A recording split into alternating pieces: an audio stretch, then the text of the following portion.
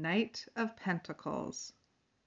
Upright, the Knight of Pentacles is useful, reliable, patient, persistent, and loyal.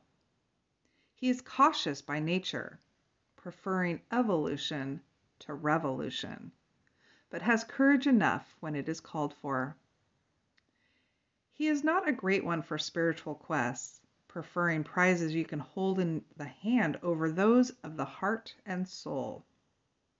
A happy measure of wealth may come your way, but beware reckless spending. Reversed, the card represents stagnation, cowardice, inertia, and laziness. It shows a life in danger of losing its way through idleness and lack of imagination, cultivating narrow prejudices about others that sooner or later backfire.